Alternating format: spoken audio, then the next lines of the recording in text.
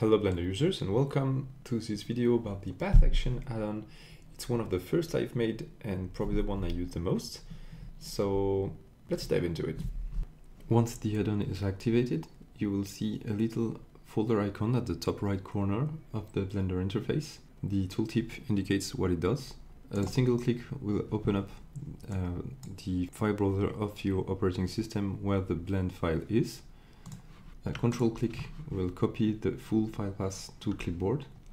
Control shift click will copy the file path stopping at the parent folder, and the alt click will copy the file name to the clipboard. Shift click on the button will open a list of all the blends that are in the same folder, and this allows to have a quick overview of what's in there, and also just click and open up the blends. For example, here I open the V3 and I can reopen the V4. Just careful because it will not ask if the blend is saved before changing. Alternatively, you can use the button here that will open the file in a new instance of Blender. Using the Blender Filebrowser, you will see two new buttons. The Open folder allows to open up the folder where you are currently are, and the Blend location allows to jump back where the blend is saved currently.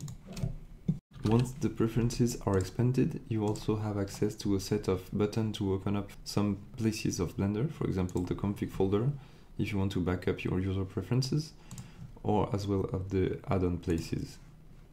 Expanding this area, you can open up an add-on folder by clicking on the name or just by searching using this button.